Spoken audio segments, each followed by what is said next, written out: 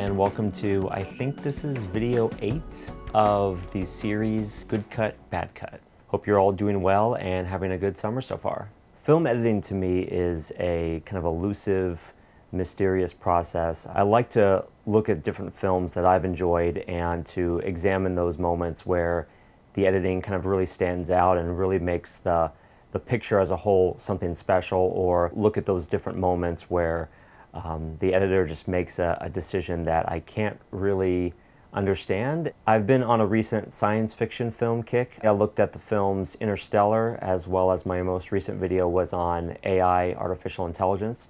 So those and other videos are available currently on my YouTube channel. I'm going to be looking at another science fiction movie called Sunshine. This is the DVD right here. It's pretty appropriate with the title Sunshine. You can see a giant blazing sun in the background. This film is from 2007. Director Danny Boyle, well-known director with a lot of kind of international hits, including 28 Days Later, Slumdog Millionaire, Trainspotting 2, Judgment Day. He's made a number of films that I've enjoyed. A lot of his films are very kind of hard-hitting, they're very visceral, and you know, the editing definitely conveys that, particularly in a film like Sunshine. Film's premise is incredibly to the point. Basically, our sun is dying and they have to send a team of astronauts to the sun with a huge, gigantic nuclear bomb to reignite it. So think of, you know, like Armageddon, but a lot smarter. Gill was the editor on Sunshine, and they've actually, him and Danny Boyle have worked on a number of films together, I think including 28 Days Later and Millions. And I'm not too familiar with Gill. I haven't seen, actually I was looking over his IMDb page and he has like almost 100 credits as of now, just for editing. And the only thing I may have seen actually from start to finish of all of his projects was 28 Days Later, which I also like. So he certainly is, from the limited amount of work that I've seen of his, he's definitely a talented editor, and I think he brings a lot of terrific just skill and nuance to a unique science fiction film like Sunshine is. Sunshine to me is one of those, for me, top all-time science fiction films, and I really enjoy it. I probably watch it at least once a year, and there's things about it that I don't understand, and that's possibly due to the editing, so we'll get to that in a little bit. As well as just things that I find incredible, and I think the moments that make those special in this film are because of Gill's editing. Okay, so let's get the bad cut out of the way first. There is a scene that, no matter how many times I watch this film, there's a series of shots that just befuddle me. There's a character that is describing how basically he intercepted a kind of long-lost signal from the first kind of mission that went to the sun, which ultimately failed. There's different shots of some sort of, I guess, vessel that's going past, I think, Mercury. The size of the object that we're looking at, it doesn't seem to be the ship that they're on currently, all these characters, because we've seen the ship in previous shots and it looks much grander, much larger than what this is. So I still don't know what we're looking at, if we're looking at maybe some satellites. If you ever watched this film and you figure it out, please let me know in the comments. Thank you.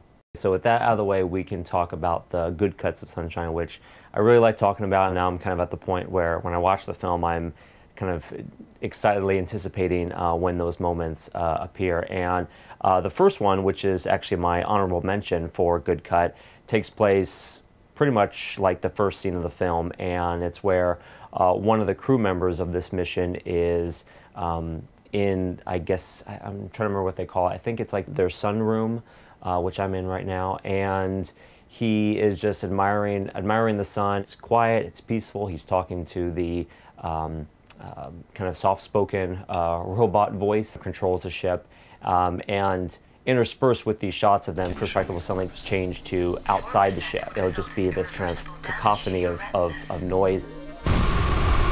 I think that's, you know, kind of a cool representation of, you know, even though you can't hear anything in space, so I've been told, you are getting a sense of just the chaotic, I guess, storm of insanity that the sun truly is, especially at how close they are to the sun at that point in their mission. Honorable mention.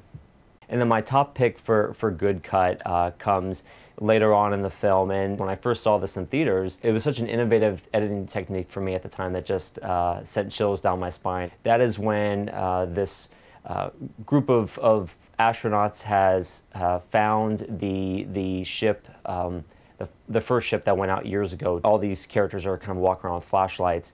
And what the editor does is every time a flashlight beam kind of hits the camera lens for just a couple of frames, there's a flash of a photographed image of one of the crew members that was on the failed mission, and they're smiling, they're beaming for the camera. So it's very spectral, it's very ghost-like, it's very haunting. And these flashes aren't accompanied by any sort of cliched horror technique like a jump scare sound or anything like that. It's great, it's terrific. I mean, I love when a film can use editing to those unexpected ways and really catch audiences off guard. It's a real treat.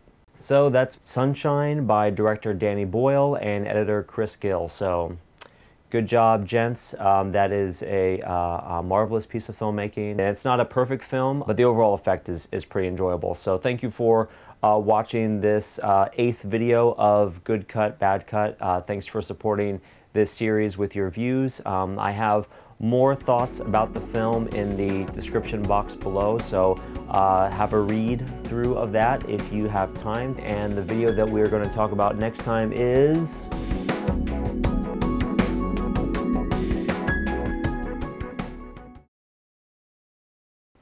So buckle up, things are about to get hot. No.